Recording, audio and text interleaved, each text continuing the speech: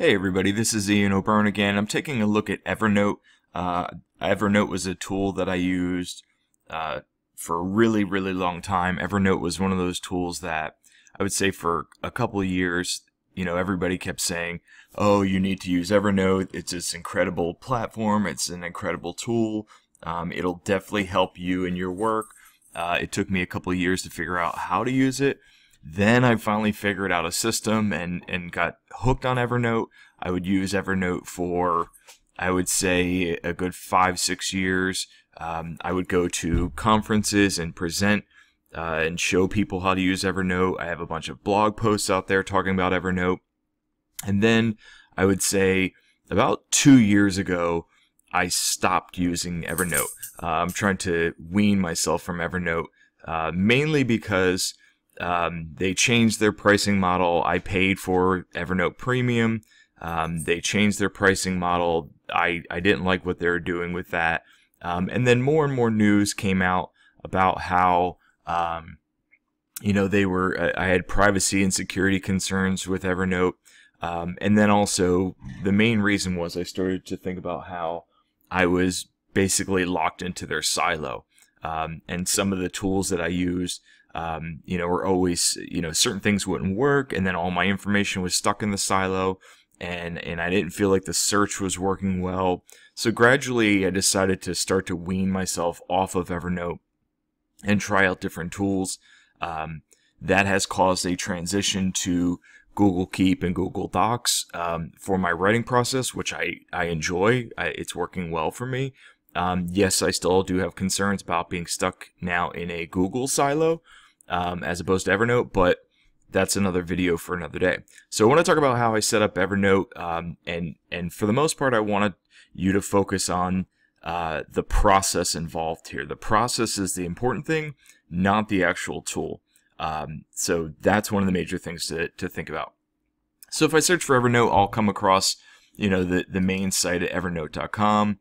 I can also see that they have Android apps. So this is your Android tablet and your Android devices, your phones. There is an Apple app, an iOS app, so you can put this thing on your iPhone, your iPad. And so there's different ways, and then I also have the Mac app. One of the things to keep in mind is that Evernote is free for up to 2 devices. So when you first get started, one of the things I recommend is sign up for Evernote, get the plan, stick with the free plan until you decide that this is for you. Like I said before, I subscribed for the premium version of Evernote for a while. Once you decide that it's for you, you can pay for the premium version. Basically, you're just getting extra devices and stuff like that. A couple other things, a little bit more functionality, but sign in, create an account, and add it to your devices minimally. Add it to your phone, your daily driver for your phone, and maybe your computer or a tablet. So I'm already signed into Evernote, and what I'll see is, let's see if I can get to the main page without it showing as signed in. So I'm at the main page here. I'm already signed in on another page, but it's basically I can sign up for free with a Google account, my Gmail address. So I'm signed in. They talk about how to use it for free and stuff like that. And Evernote works for me because I view it as my my multimodal brain. I view it as a digital brain. One of the teachers in a session said that it was like a trapper keeper where I would stuff everything and not worry about it till later. But the reason why Evernote works for me, or this process works for me, is throughout the day I'm busy. And, as many of you are, I'm busy and I can't always remember everything that I would like to remember. So it's helpful for me as I see things that are of interest or I want to check out. I sort of quickly have a process to save it, and I know that I'm going to go back to it later, or I know that I might want to go back to it later, but right now I don't have the headspace to think about it. So I basically save it quickly and get it off my desk, and I don't worry about it. So let me show you the process involved. So as I sign into Evernote, they have a web version. The web version works really well. You know, it will save notes. It exists in the browser. I believe the web version is, you know, free. But for the most part, as you get started, I feel like it's easier to edit and set things up on the desktop. So the web version is there for you. You know, you can by all means use it, but I feel like the desktop version is much easier to get things organized. So if you're in Evernote and you're signed into the web version, I'm already signed in here. If I go to download Evernote for Mac, or it'll say download Evernote for PC, you can download the application for it, install it, sign in. And so what's happening here is Evernote, you're basically taking notes or you're saving content. And the content can be a lot of different things. You can, you know, really expand that. That's one of the initial bright spots of Evernote, but it's also one of the reasons why I think it's sort of got clunky and a little bit too much. And a lot of people didn't like it because Evernote could do everything under the sun. So with Evernote, you're saving notes, you're saving them in a place that follows you wherever you go. So it's that ubiquitous access to your data, meaning you can get your data anytime, anywhere, any place. But then it's also, for the most part, device agnostic. So that means that it doesn't matter if I'm on my Mac or PC, it doesn't matter if I'm on a Chromebook or an iPad or an Android phone, I can get to my data quickly and easily. So when I first start with Evernote, there's basically different ways they organize things. They have notes and notebooks. So to get started, my process is I have 2 notebooks. I keep it simple. I know there's a lot of people that have like these crazy nested notebooks, and they have notebooks set up, you know, for specific areas of their life. So I see that there's people that say, okay, I want, you know, a notebook that's called at school. And so they'll say, okay, this is a private, I know that they have the shared notebooks, and this is early in the video to talk about this, but, you know, please notice that they have a shared notebook, and you have to share it with an individual person. This is one of the reasons why I wanted to leave, or I did leave Evernote, is because I wanted to be able to share a notebook as a public notebook. And so I could link to it on my website, and anybody can go review my notes that I had there. This doesn't work for me, just being able to share notes, a notebook with individual people. That doesn't work for me. So I digress. So with the notebook, some people have like at school, and then they have a new notebook for like at work, you know, and then they'll have like at personal. And within those notebooks, they'll have like sub notebooks. That's too much for me. That was too confusing for me. So the way to keep it simple for me is I have an inbox and an archive. The inbox is basically every note that I create, it goes to the inbox. My dog is behind me scratching. So the inbox is where every single note goes. So whatever I create, and we'll talk about the notes and what you create, but whatever I create first goes to the inbox. And the inbox for me has to stay clean. And what that means is I'll basically throughout my day, I'll share 3, 4, 5, 6 notes to the inbox. And then over the course of the week, I'll have like, you know, anywhere between like 30 and 50 notes. And then what I do is I set aside time once a week to sit and basically process notes. Then what I do is I have an archive. And the archive is basically like the storage of all of my notes. So as I see a note, as I see something I want to save, I'll save it to my inbox. Then once I process it, I'll move it over to the archive. So let's take a look at what all this means. So the first way that I started really getting hooked on Evernote was to save websites and bookmark websites. I was that person that in, you know, your browser of choice, you would have like 20, 30, 100 bookmarks all nested within each other, and then you get to the point where you can't remember what you have saved. And I realized that was problematic. Also, I'm a researcher of online spaces. I constantly am reading things online, and I want to be able to save things as I read them online, and make sure they are accessible later. And a bookmark doesn't really help, because the bookmark, the website might go up, down, the website might change. I want to make sure I really have a snapshot of that website.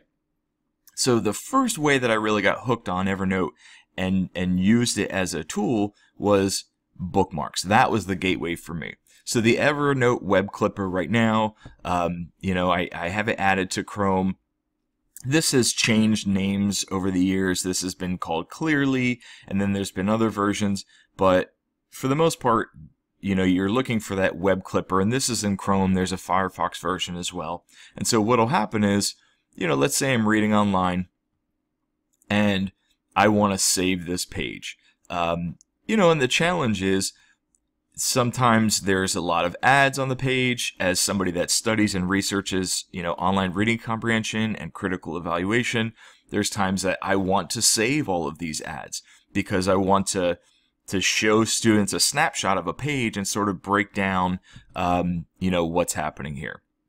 So if I want to bookmark this page, what I'm going to do is I'm going to click on, let me show you the top of this.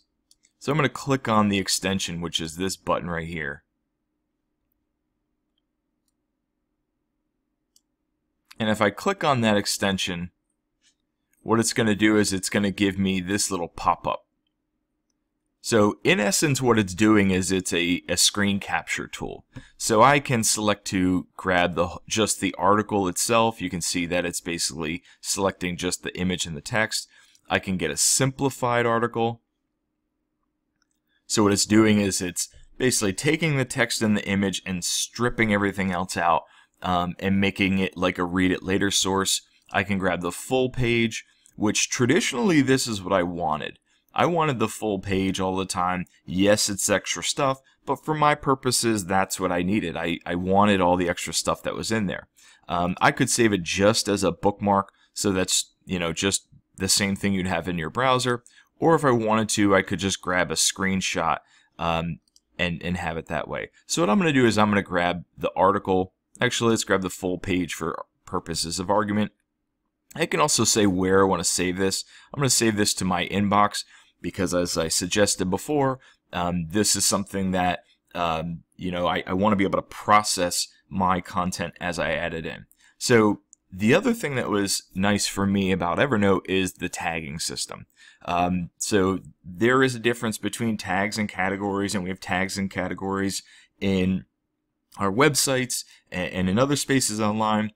For me, Evernote's all about notes, notebooks, and tags. So a tag is just a general descriptor for the information. You can think almost like a hashtag in a tweet or a hashtag in a discussion or a paper, but it's basically generally what's this all about. So I could say this page is all about sneezes,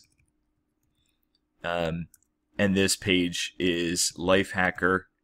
So you can see I have other stuff from Lifehacker. So I'm going to add it like that. And if I want to, I can add a remark or a comment. I generally do not here.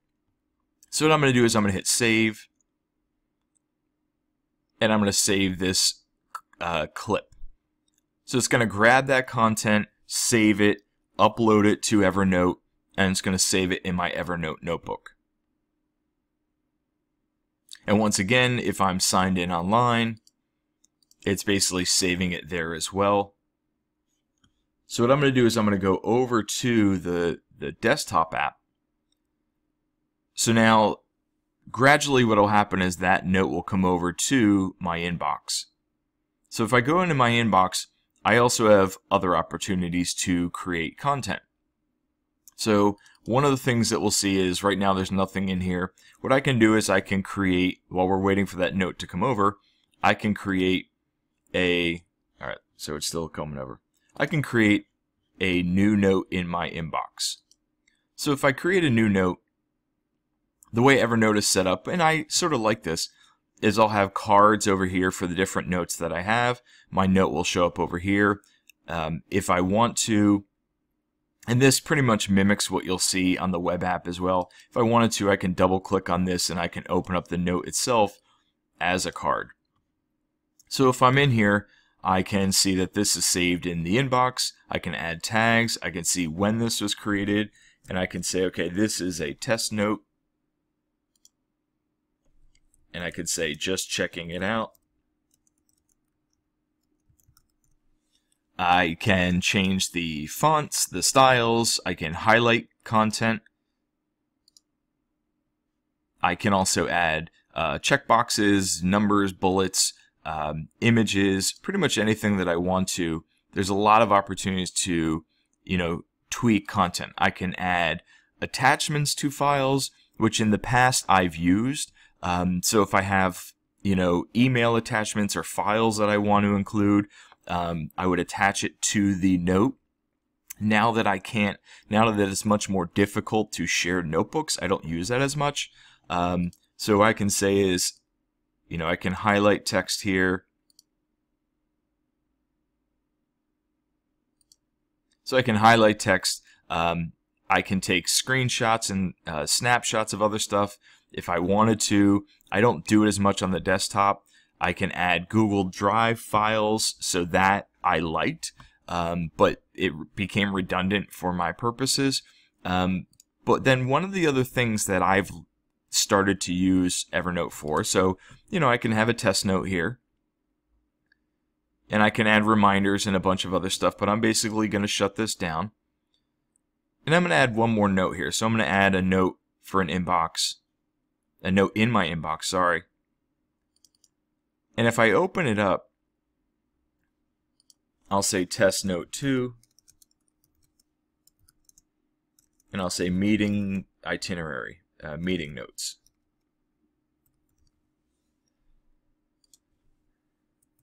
So one of the other things that we've used Evernote before a lot in the past, and the second way that it became a really great tool, is audio recording. So I would go to a department meeting, I'd go to committee meetings, and one of the things that I notice is that I'm sitting there, I have a copy of the itinerary for the meeting, or the agenda for the meeting, and, there was always one other person in the room that was sort of like scribing or documenting the meeting notes, to keep track or a running record of what was happening. And the challenge was that the office, support person that was writing these notes out, they would generally take notes in the meeting, and then they would come back to people that were in the meeting and say, is this correct? Did you say that? Is this correct? Did you say that? And then after a while I said, there's a much easier way. Like if we were to use a tool like Evernote, you could create an audio recording of the meeting. So in the end, what we ended up doing was we would have a note for the meeting, and in the note for the meeting, we would basically, write out the itinerary or the agenda for the meeting, all of the different points that we wanted to talk about. And then as people would respond and talk, whoever was taking the notes, they would add to the agenda and they would modify the agenda. But at the same time, what we would do is we would basically start audio recording. So the nice thing is that it would create an audio recording of the notes for the of the meeting, and at the same time we would have the agenda of the meeting being modified over time. So then this note is a very robust documentation of our meeting. And then you can also add, screen captures, you can add images and stuff like that. So it's a real powerful way to document your meeting. The problem with this is not only on the free version of Evernote are you limited to the 2 devices, the problem is they limit the amount of storage and upload download space that you have. So what ultimately ended up happening was if you have a meeting that's an hour long or more, if you have that audio clip for that hour meeting, that quickly clogs up your Evernote storage space. So that became problematic for us. So we ended up getting a different solution, but the same sort of idea, because we didn't want to pay for that tool. But if you have shorter audio notes, it works really well. And so I can close this out. So now I have 3 notes in my inbox. And as I said before, my process is basically save content to the inbox and then once a week process. So what I would do is once a week I'd come in here and I would take a look at a note. And once a week I would come through and I would read the note and, perhaps highlight things or, comment on things in my note. But then all I'm pretty much doing once a week is I'm looking and saying, okay, is the note correct? Like, is it a note or was it just an error? Because one of the challenges is I started to get a lot of errors from the web clipper and other stuff. Is it tagged? Is it pretty much what I want? So is it a note? Does it operate? Is it tagged? And then also, do I need to use this note right now? Like, do I need to use it this week? If I don't need to use it this week, if this is just of general interest to me, what I would do is I would move it over to the archive. Come on. So in moving my notes from the inbox to the archive, what I'm generally doing is just getting it out of my mind. I'm not thinking about it anymore. That's very important for me. And so for all of these, I can say that here, these are in my inbox. And what I'm going to do is I'm going to send these over to my archive. And once again, I want to get stuff out of my inbox and get it into my archive so I don't need to think about it anymore. So that general process works for me. And the nice thing is that I know that at any point, if I need to, I can go back and I can look in my archive and I can see all of the notes I've taken throughout time. And if I go into my archive, I have, almost 20,000 notes in there. That's ridiculous. Nobody needs 20,000 notes. And then what I can also do is I can take a look at all of the content that I have. So I can search through per my archive and see all of the notes that I have. But then the other nice thing is that I can search. So as an example, if I wanted to find that recipe for pepper jelly. So if I want to find that recipe for pepper jelly that I know that I saved that one day, I can do a general search and figure out where it went. All right, don't make me a liar here. I know you're in there. Pepper jam.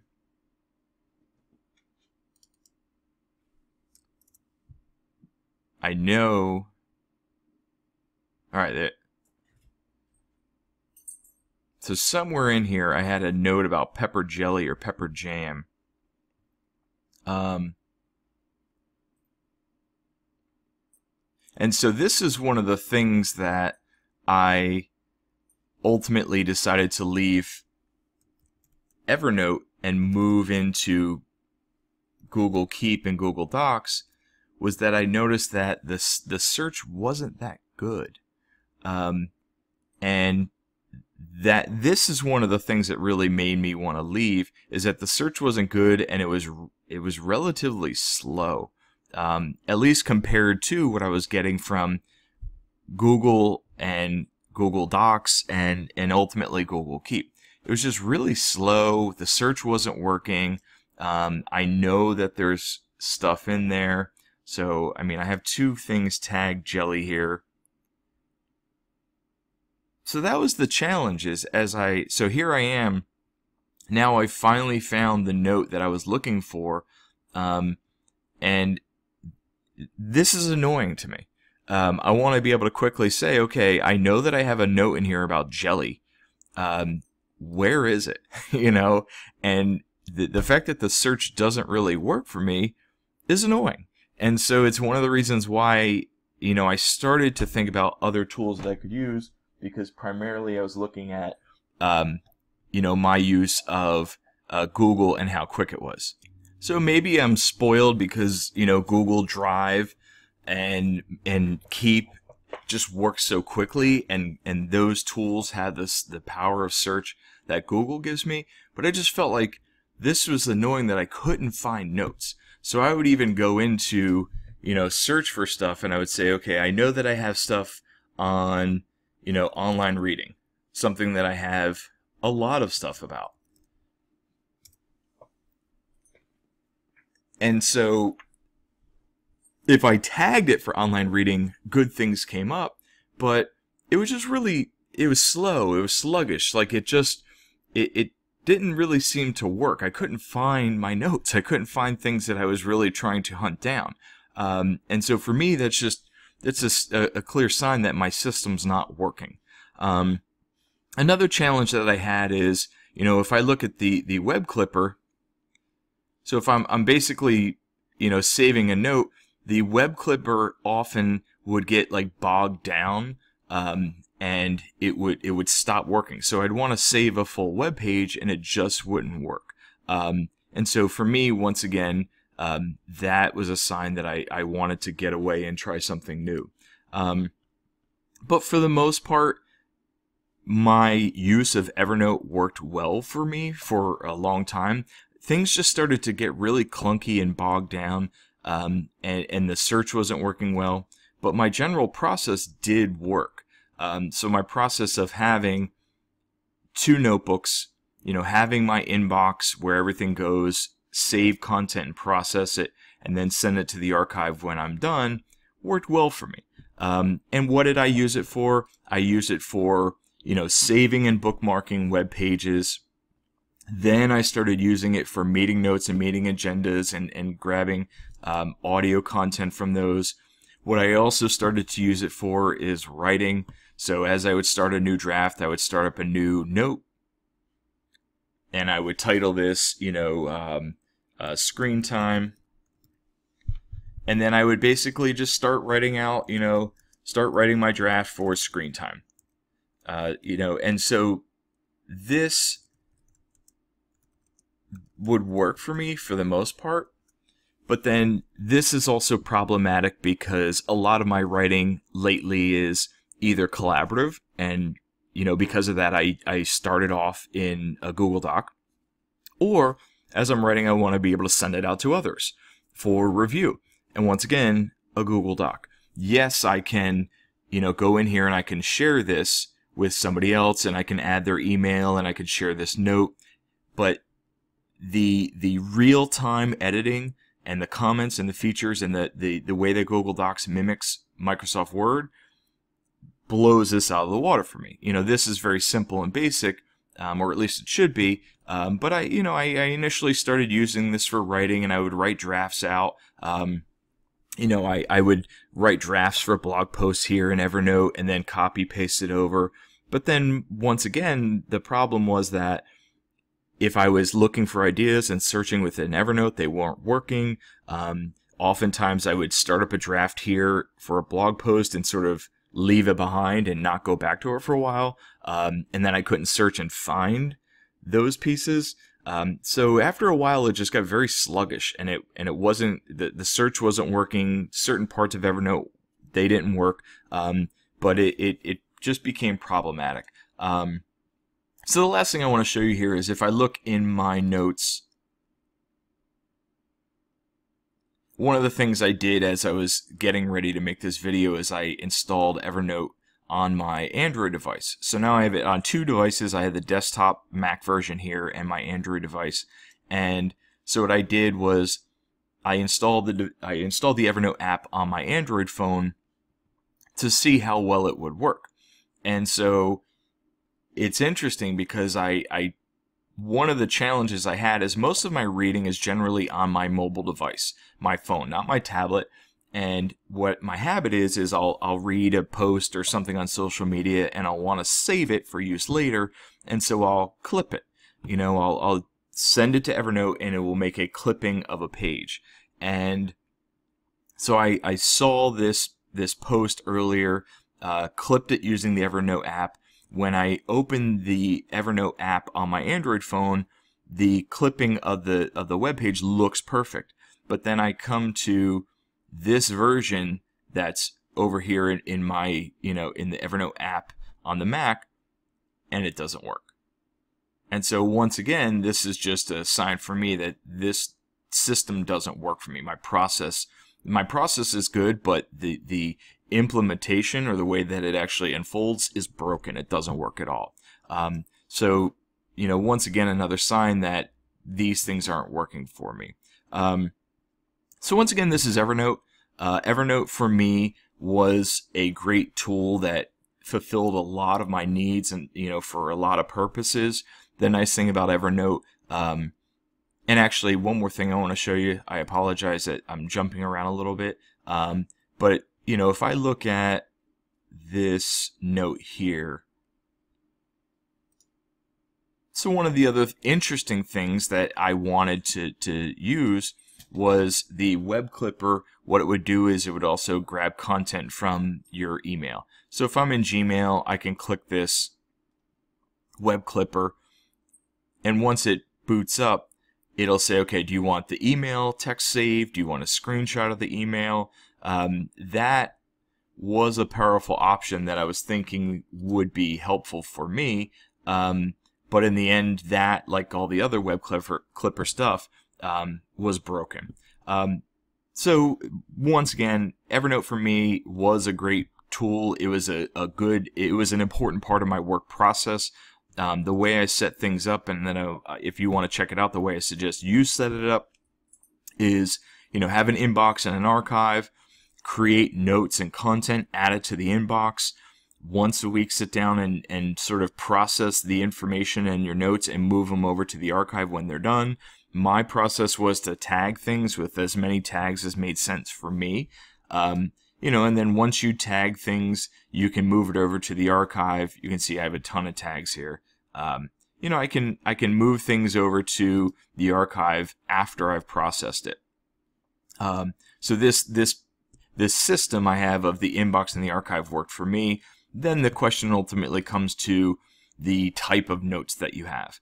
I would suggest getting started, if you're going to try out Evernote, get started with install the web clipper on Chrome, save bookmarks of pages. You can figure out how you want to save it, what format and what style and what information you want to include, but save the content using web clipper, start to process those notes. Then the next step for me was I used it for meeting notes and agendas and itineraries and stuff like that. Then after that, I started using it for other purposes. I used it for drafting blog posts and journal articles and stuff like that. I also used it for Sketch, which I'll talk about later. Basically creating illustrations. But it was basically a general way a place to save all of my content over time.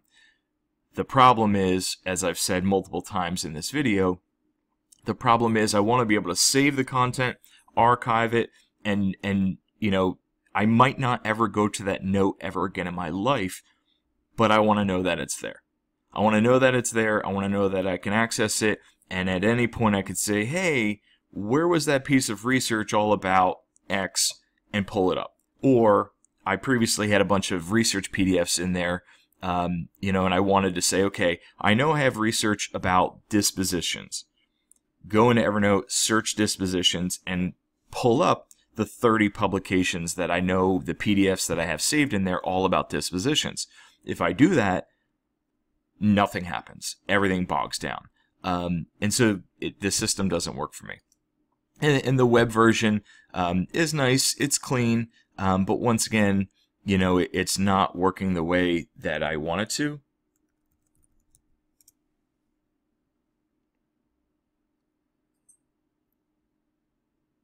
So it's still searching. The web version is a little bit cleaner, but I feel like it still is as clunky and bogged down as a lot of the other stuff. So that's some of the challenges that I have there. So once again, this is taking a look at Evernote. Evernote was an important part of my process, and now I really don't use it that often. But my hope is that you pay attention to the process involved as opposed to just the tools.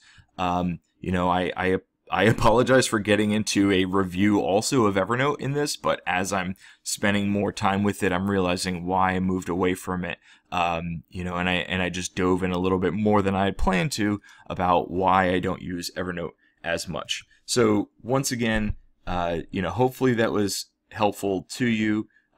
My name is Ian O'Byrne. If this was helpful to you, please take a look at my website.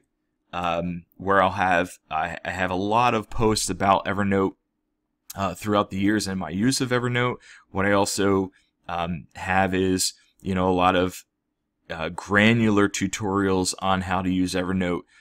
If this was a little bit too jumpy for you, you can go back and read my love affair with Evernote over the years. And so now what I'm in the process of working on is a general overview of my writing process and how I really don't use Evernote anymore. But I'm tweaking a couple things. I want to make sure that I get this correct.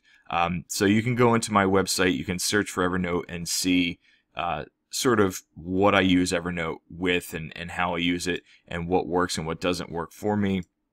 And as I said, you can go through and see for a long time, how much in love I was with Evernote. And you can see these are back from 2010, 11, 12, 13, 14. So there was a lot of times where I spent a lot of time, there was a lot of times I spent a lot of time, whatever, it's time to end this video, in love with Evernote. And once again, by all means, if this works for you, please subscribe to my weekly newsletter. I talk about this and then some, and try to make sense of what's happening in education, technology, literacy, and in between. So once again, thanks a ton. Sorry about the length of the video. Give me a thumbs up, thumbs down, and have a great rest of the day.